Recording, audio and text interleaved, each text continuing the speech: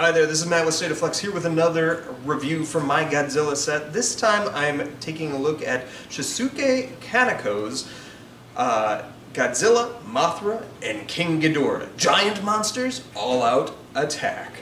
This is one that is sort of much beloved amongst the Millennium series franchise. It's arguably considered the best by many, which is unusual because it deviates and takes grand, sweeping gestures to make it its own thing, which traditionally, when franchises do that, kind of alienates the fans. But this is done with such passion and love, and made by a filmmaker who has such gravitas in his monster mayhem storytelling, that it totally and completely works. The director himself, which I just now found out, I'd seen this movie once before, literally 20 years ago, but I didn't realize that he made the trilogy of Gamra movies from the 90s that reinvented that character and really solidified that character in being worthy and not just a Godzilla knockoff.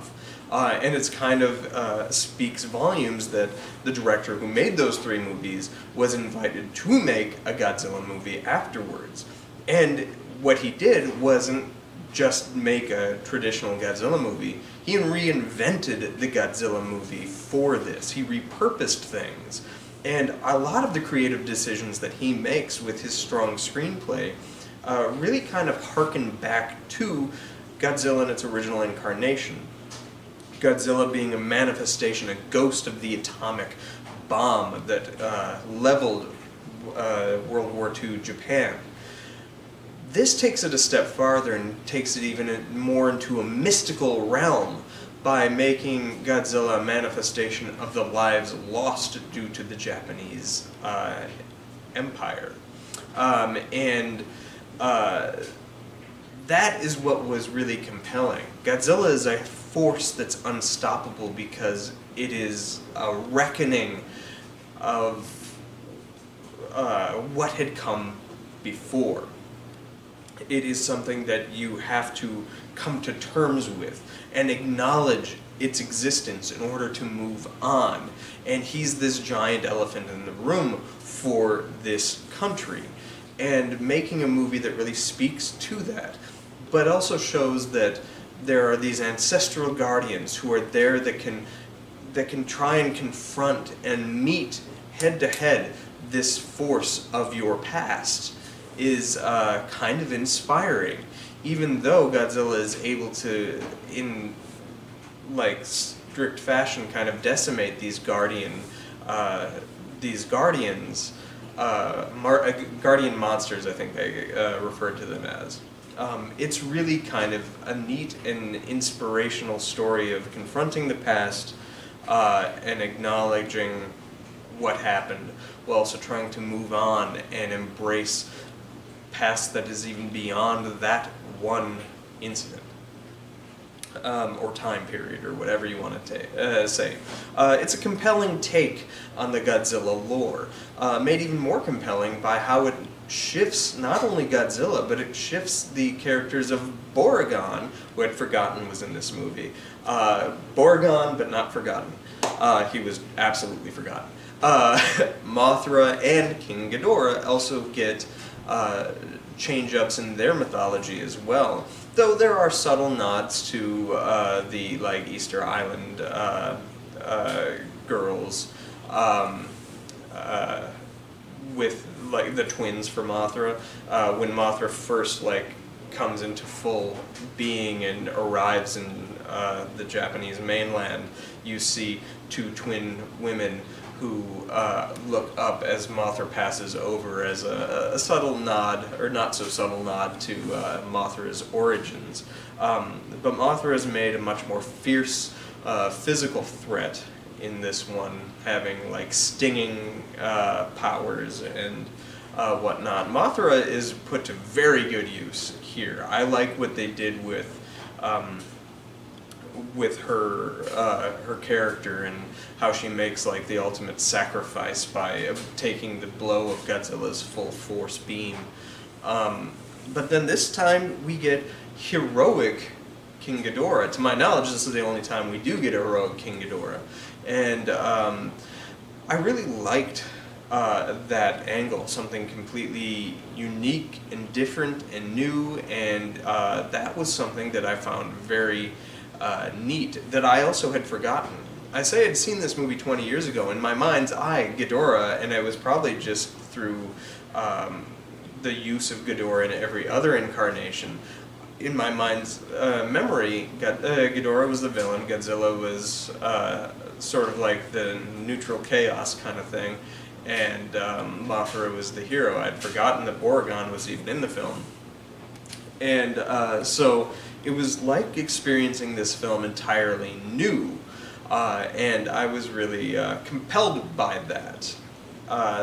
There are a couple things that didn't necessarily gel well for me. I think it has a little bit of pacing issues. It takes a while for the slow burn of a story to really ignite, but once it does, it flies and it's fantastic. This probably is the strongest emotional hook since that very first Godzilla movie with its characters. The characters here are all strong.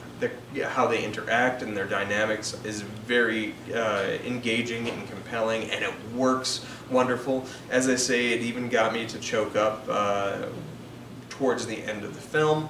I appreciated that. Going back to some of the stuff I didn't like, I wasn't in love with some of the costuming choices for the monsters.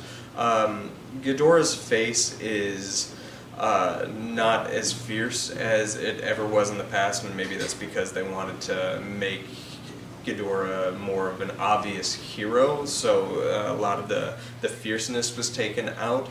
But it looked soft. It looked definitely rubbery, like good animatronics, but very rubbery, and I felt that was across the board. And that wasn't something even in the prior movie, the Godzilla vs. Megaguirus. Godzilla's costume and the Megaguirus costume, for what it was, both of them looked organic. This looked like a rubber suit.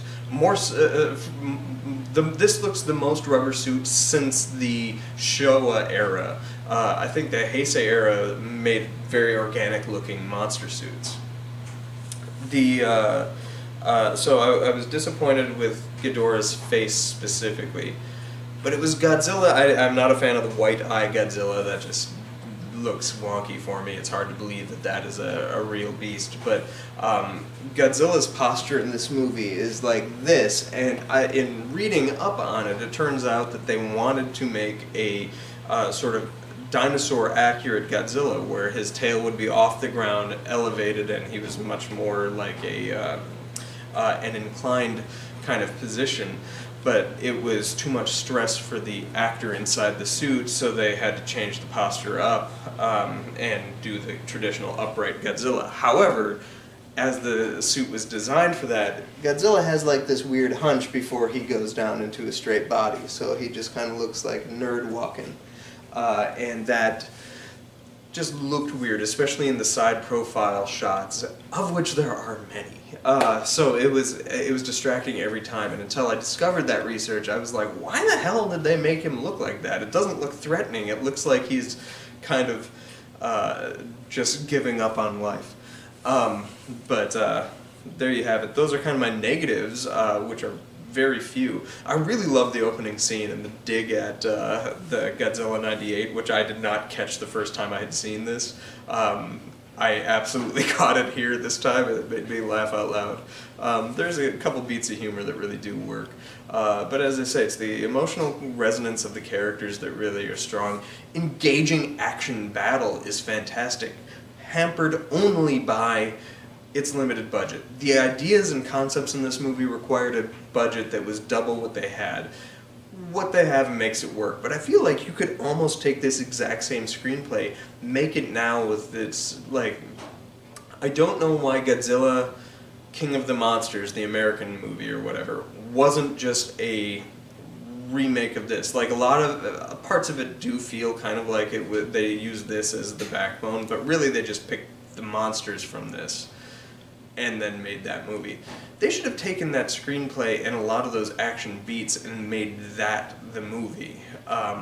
but that isn't necessarily what they did. I do feel like if you had applied the budget of these legendary Godzilla movies that are coming out stateside to this script, this would be the absolute best Godzilla movie, shy of that very first one. As is, it is a very good movie, and one of my favorite of the Millennium Era films. We'll see if it ends up being my favorite. Currently it is, but I have two movies I've never seen before yet to go, and then Final Wars, which I will discuss in a couple weeks' time. But thanks for watching. Let me know what you thought of this film in the comments down below. Like, subscribe, do all that good stuff. Peace.